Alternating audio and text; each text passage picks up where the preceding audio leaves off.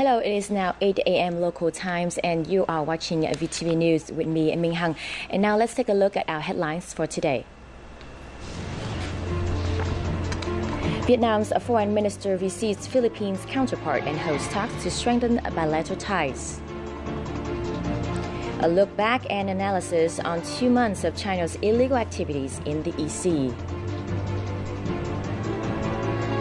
And enhancing media communications on practicing responsible tourism in Vietnam. In the first news, Prime Minister Nguyễn Tấn Dũng met voters in Haiphong cities on Wednesday and briefed them on the outcomes of the recent National Assembly sessions. He pledged governmental support to restructure the economy, build an attractive investment climate, and helped out businesses that find themselves in dire situations. Regarding the EC situation, many voters in Haiphong hope that the government would strengthen efforts to protect sovereignty as well as offer more policies to help fishermen to pursue their trade in Vietnam's rightful waters. Now, on the same day, National Assembly Chairman Nguyễn Sinh Hùng met voters in the central province of Hà Tĩnh. Again, the EC tensions was at the centers of the discussion. The National Assembly Chairman stated that Vietnam wanted to maintain a positive relationship with China based on principles of peace and mutual benefits. However, he stressed that Vietnam would not back off when its sovereignty is under threat. For their part, local voters value the National Assembly issuance of a communique on the ECs at the most recent sessions of the legislatures. In other news, Philippine Secretary of Foreign Affairs Albert de Rosario is on a working visit to Vietnam from July the 2nd to the 3rd. On Wednesday, he met with his Vietnamese counterpart Phạm Bình Minh in Hanoi. The two foreign ministers discussed ways to strengthen bilateral ties in various fields and specifically the agreement signed during Prime Minister Nguyễn Tấn Dũng visit to the Philippines in May. The two sides highlighted the importance to their respective economy of collaborations in the fisheries and marine industry. Regarding regional cooperations, both foreign ministers pledged to continue building the ASEAN community. They share the view that ASEAN should show unity and responsibility when confronted with major issues like the EC tension. Speaking of China's recent activities in Vietnam's exclusive economic zone, the foreign minister said that all parties need to obey international law and refrain from violence when handling the situation. Now, yesterday, July the 2nd, marked the 2 months since China first installed the Oryx Haiyang Shiyo 981 in Vietnam's exclusive economic zone and continental shelf. For the past 2 months, Vietnam's law enforcement officers have been protecting the country's sovereignty at sea through peaceful measures, despite China's moves to escalate tensions in the area. Our next story will provide some expert analysis of the situation. China has consistently deployed over 100 vessels to protect its unlawful oil rig over the past number of weeks. During this time, the Chinese fleet has prevented Vietnamese fishermen from sailing in their traditional fishing grounds. China has stepped up the use of tugboats to block and ram Vietnamese vessels. At the beginning, China used to employ their Coast Guard vessels for this purpose, but the damage was too great, so they have started using tugboats instead. The Chinese Foreign Ministry has claimed that China does not use military ships to protect the oil rig, which is untrue. I can confirm that 6 times of China military ships have frequented the area around the oil rig. Despite Vietnam's call for diplomatic dialogue and China's removal of the oil rig, China has only escalated tension in the EC. Recently, Chinese State Councillor Jiang Jiechi paid an official visit to Vietnam. However, no improvement in the situation was promised.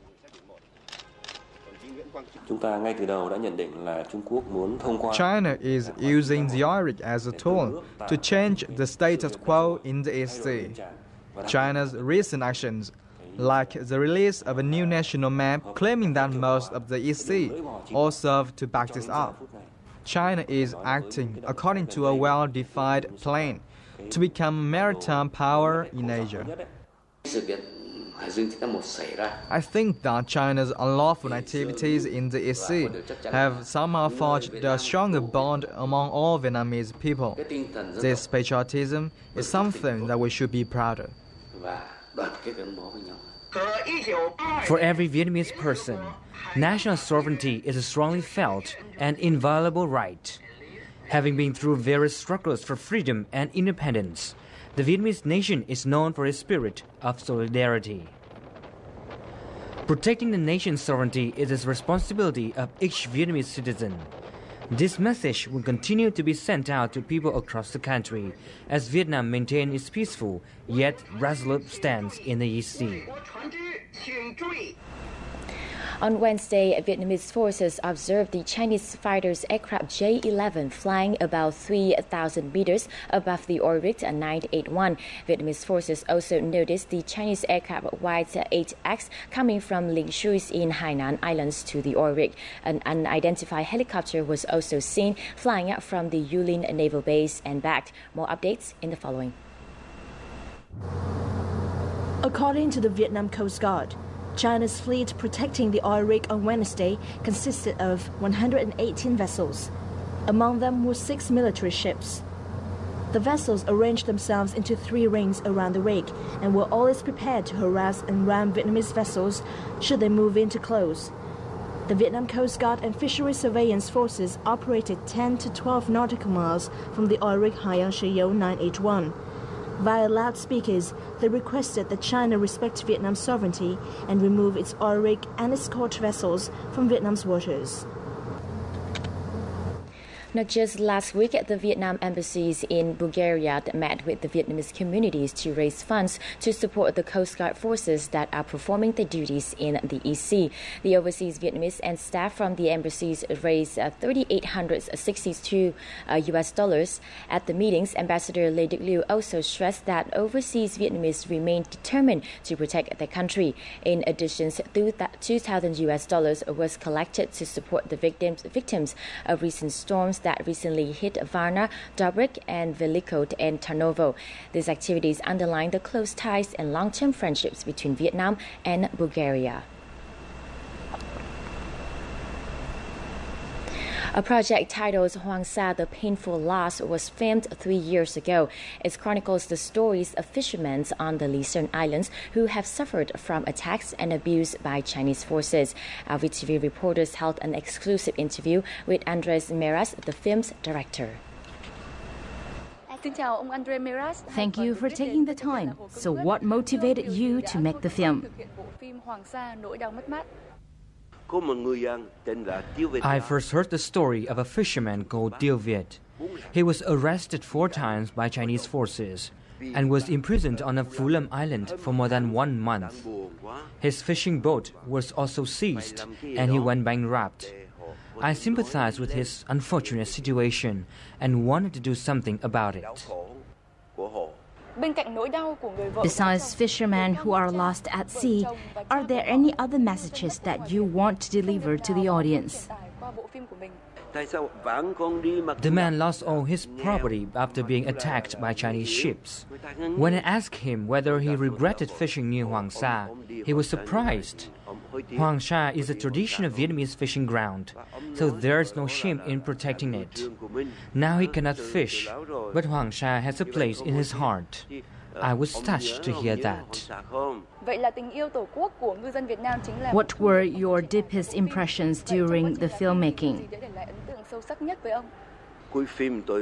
At the end of the filming process, I captured a very touching moment. It's about an empty tomb. Although many of us are unfamiliar with the concept, they are common among fishermen. The body of a lost fisherman is replaced with a clay statue so that his family and colleagues can pay tribute to him. They make an all-out effort to regain their property stolen by nature or enemy forces. It shows the nation's undaunted stance in this struggle. What significance did the film have when it was screened in different countries? The film simultaneously shows the inhumane acts Chinese aggressors inflict on Vietnamese fishermen in the central region and the Vietnamese people's determination to continue fishing in the traditional grounds. Despite poverty and the risks involved, Vietnamese people will never give up their mission to protect national sovereignty. Thank you so much for the interview. Now, after being screened in many countries like France, Czech, Germany, Poland, and more, Andres Menras has financed 30,000 euros to donate and support for the fishermen in Luzon Islands. He expects to launch another film project featuring the life of fishermen living in the seas near Hoàng Sa Islands. Let's now move on to some business news. Bắc Ninh province handed a $1 billion investment license to Samsung Displays on Wednesday. This project is considered the biggest foreign investment project since the beginning of the year and goes a long way towards guaranteeing the trust of foreign investors in Vietnam's investment environment. The 40 hectares plant will be built in Yên Phong Industrial Zone, producing various kinds of LCD screens for use in medical, audio, or video equipment. Once operational, the plant is expected to create 8,000 jobs for local people and generate a revenue of $6 billion each year. From the beginning of 2014, Bắc Ninh province has attracted more than $1.4 billion in foreign investment. With some 47 social housing projects across the country, Vietnam is currently meant to supply more than 10,000 affordable apartments to the market. However, as many projects still list a high price, low-income home buyers are finding it difficult to afford an apartment in social housing projects. The following report looks into the situations in Ho Chi Minh City, the southern half of Vietnam. This plot of land belongs to a social housing project in Ho Chi Minh City. Because of the poor infrastructure of the surrounding area, many home buyers have been reluctant to pay for property here, even if the price is less than $50,000, the price that qualifies an apartment as part of the social housing projects. According to the opinion surveyed by VTV reporters, location is the main reason for low-income customers to refuse joining the social housing project here. I am considering a house in Tân Bình district. However, as I work in district number 1, it is not convenient at all. On average, a worker in Vietnam earns about $250 per month. Therefore, a couple with an average income must spend at least 20 years of tight household budgeting to afford a $50,000 house. As a result, social housing projects are still out of the reach of the needy. According to experts, out of 23 social housing projects in Ho Chi Minh City, only some are newly built.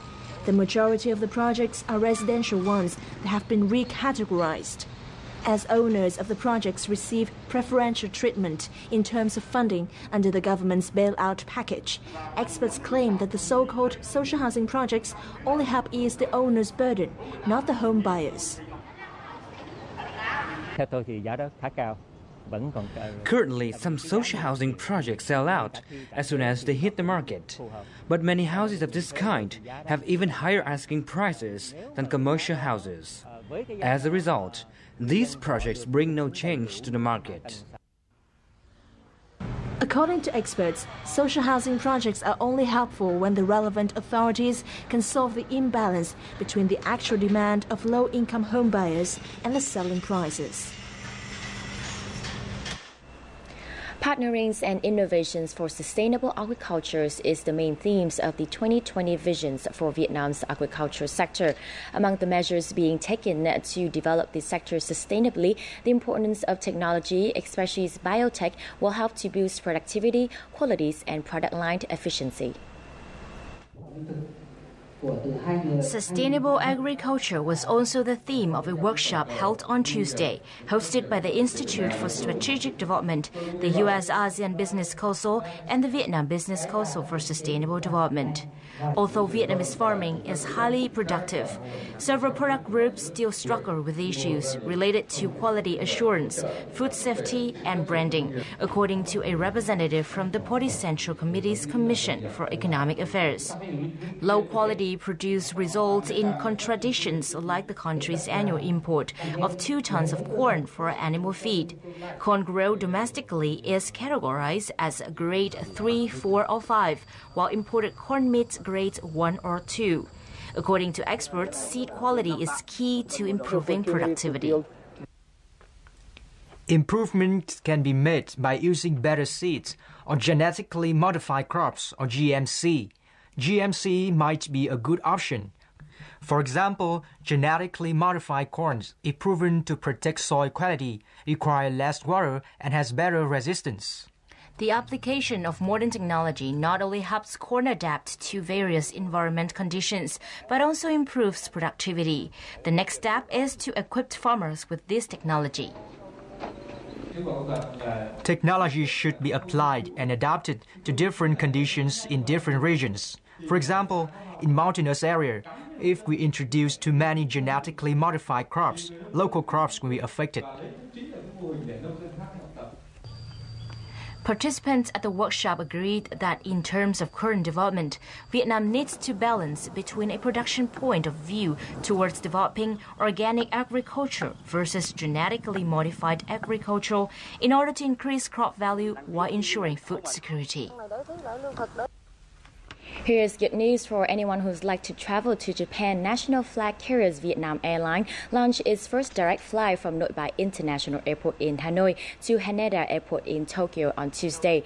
The new Hanoi-Haneda daily flight departs at 8 a.m. each day from Nội Bài International Airport. Initially, the airline will use Airbus A321 aircraft. The airline currently conducts daily flights from 9 international air routes connecting Vietnam to Japan. In 2012, Haneda Airports welcomed nearly 67 million passengers, becoming the 4th busiest airport across the globe and 2nd largest in the Asia region.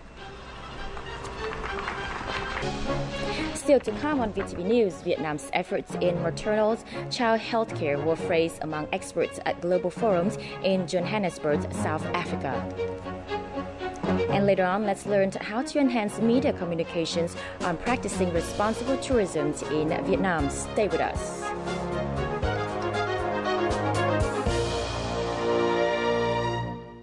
Exotic Vietnam is an intriguing blend of many charms. This land is where all manner of stunning landscapes await like a visual feast, rivaled only by the beauty of its people and their abundantly rich tradition and culture. Here is where you can relive the past in richest color or live it up in the bright lights of the big city. With so much more to offer, Vietnam is simply unforgettable. Welcome back to VTV News live from Hanoi.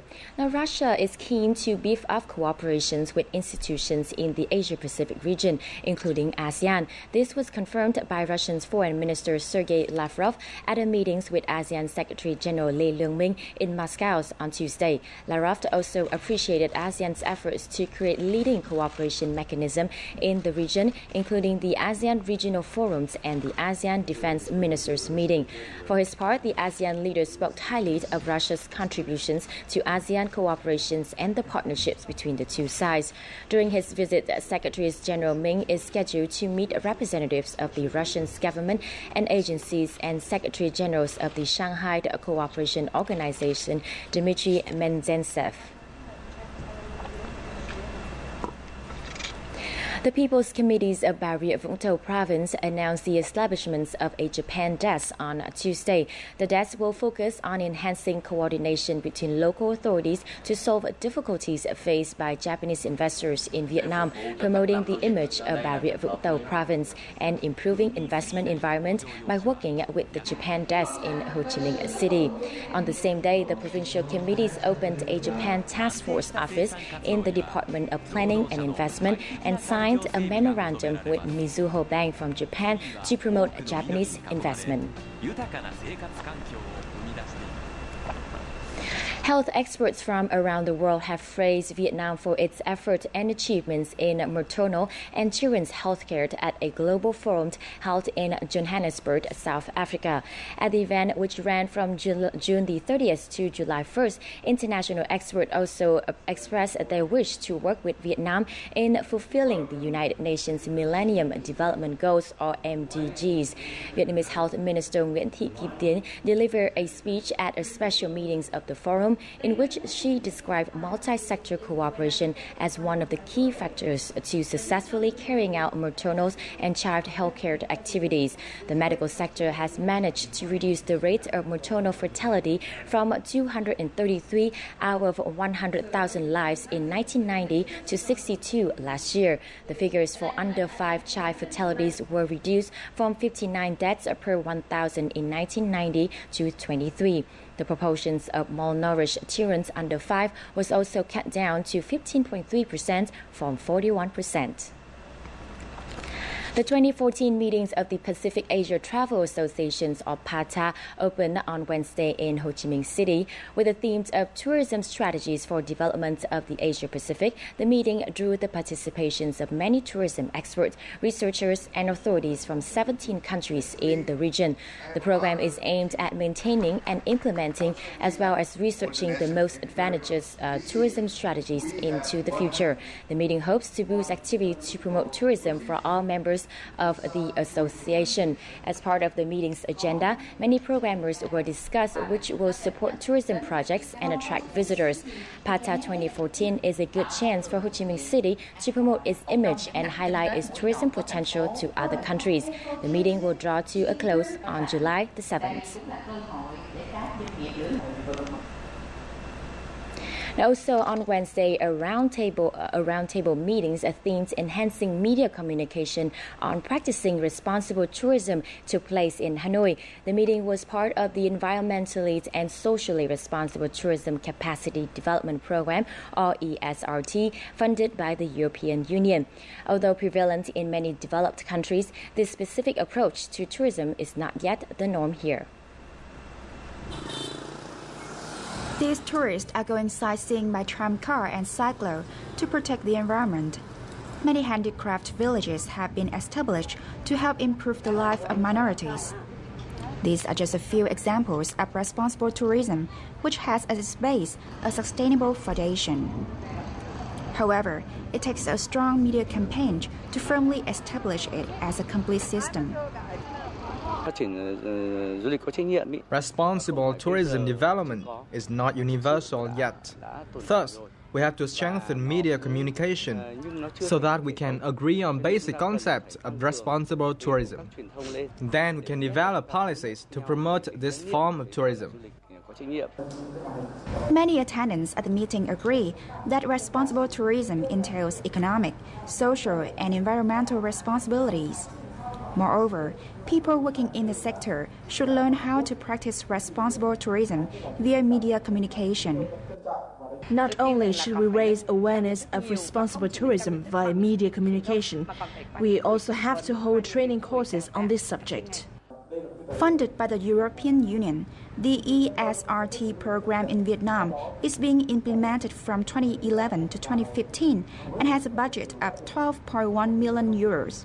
This program has already achieved many significant accomplishments so far. We have worked already with many Vietnamese operators when we, for example, do familiarization trips to the northern provinces. So we help them to or we facilitate meetings in the provinces in order to enhance the product development on including responsible practices. As part of Vietnam's tourism development strategies, responsible tourism aims to protect cultural heritage while achieving long-term and sustainable economic and social benefits. Media communication is an essential part of raising awareness and implementing this form of tourism. Late last year, UNESCO recognized Vietnam's Đơn ca tài tử, or Southern folk music, as an intangible cultural heritage of humanity.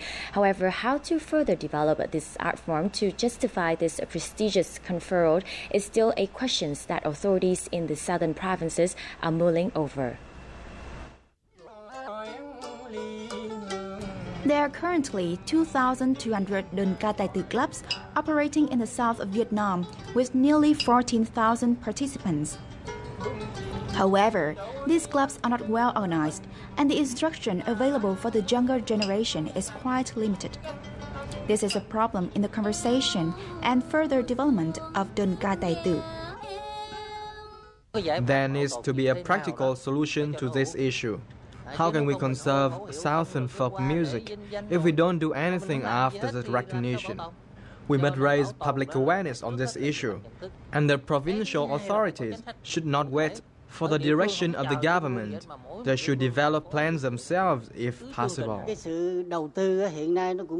We must invest more in conservation and development.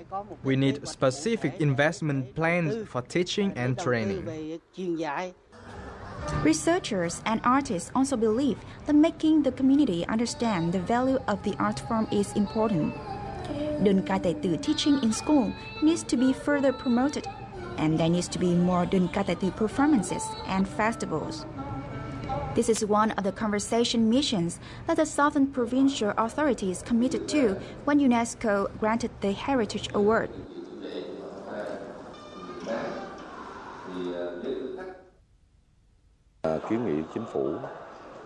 The Ministry of Culture, Sports and Tourism has proposed that the government issue a national action plan on the conservation of Đơn ca tài tử. The ministry is also planning to honor and award Đơn ca tài tử artists. With all the plans and attention from the government, hopefully this unique art form will go from strength to strength in the future. The annual nationwide university entrance exams that take place in July are a huge event. For many Vietnamese, admissions to a university can be a doorway to a better life. And within several months now, thousands of examinees and their parents have been flocking to big cities in preparation for the exam, but not all of them are lucky enough to find accommodation at reasonable price. Let's see how locals in Bình Định province are supporting these candidates. Nguyễn Ngọc Anh from Quy Nhơn City in Bình Định Province offers free accommodation for examinees during the university entrance exam period. His family is busy rearranging their house to make room for examinees. Although the house is not very spacious, Ngọc Anh has volunteered to do this for the last 4 years. I am very happy to be able to help the examinees. It is great if I can see them succeed and be part of that. Many pagodas in Bình Định Province also offer meaningful support. This year, Tường Quang Pagoda is buying basic amenities to prepare comfortable, free shelter for 1,000 candidates. The pagoda will also offer free transport to exam locations.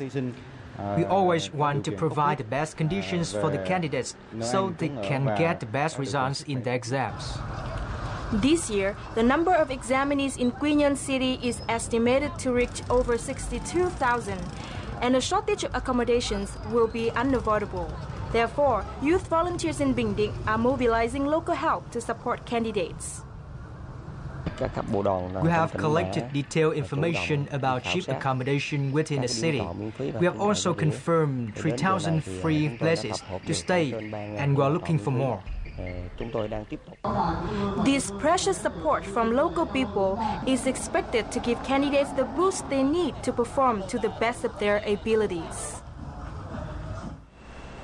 And now, as usual, before saying goodbye, let's take a look at our updated weather forecast.